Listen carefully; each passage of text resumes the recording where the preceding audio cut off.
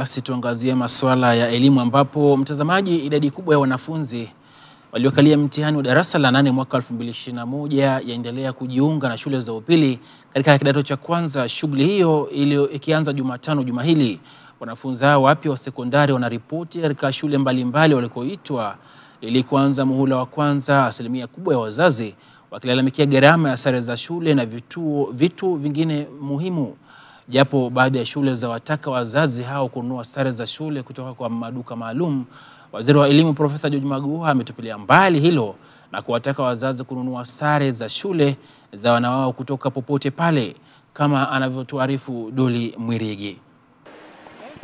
Masomo ya muhula wa kwanza yalianza rasmi wiki hii. Hii ni baada ya wanafunzi wanaotakiwa kujiunga na kidato cha kwanza kuanza kuripoti katika shule mbalimbali kote nchini juma hili. Alipokuwa akikagua shughuli ya usajili wa wanafunzi wa kidato cha kwanza kaunti ya Nyeri, Waziri wa Elimu Profesa George Magoha aliwaagiza wazazi kuagiza sare za shule katika maduka yoyote ya sare, akitupilia mbali maagizo ya baadhi ya shule ya kununua sare katika maduka maalum. Any child who has got the exact uniform that you want, in the good condition that you want, must be and shall be allowed to join the school.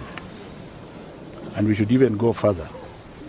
If you have a completely indigent child from a very poor background who is definitely going to have a scholarship, that child should be admitted. If you have uniform in the school, you should give the uniform at school so that when the money comes, it is deducted. Magoha anadai kwamba wanafunzi wasiojiweza wanafaa kukubalika shuleni, akiongeza kuwa mpango wa elimu scholarship utawasaidia baadhi ya wanafunzi. Jijini Nairobi, shule ya wasichana Kenya High imeandikisha 97% ya wanafunzi, kizungumkuti sasa kikiwa maeneo ya kustiri idadi kubwa ya wanafunzi inaendelea kushuhudiwa katika baadhi ya shule.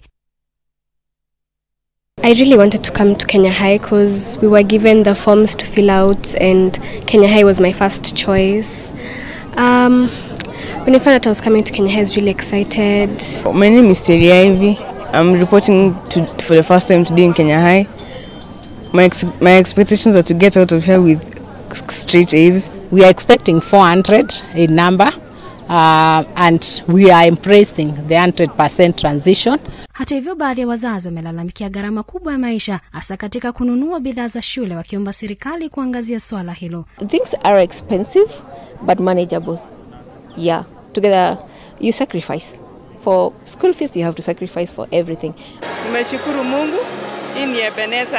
Sipokuwa ni challenges tu tulipitia ya kununua vitu ya watoto. Licha ya Wizara ya Elimu kuwapa nafasi wanafunzi milioni 1.2 waliofanya mtihani wa KCPE mwaka jana katika shule za upili za umma 9200 kote nchini, Wizara ya Elimu kwa ushirikiano na Wizara ya Mambo ya Ndani na washikadau wengine wanalenga kuhakikisha 100% ya wanafunzi wanajiunga na shule za upili.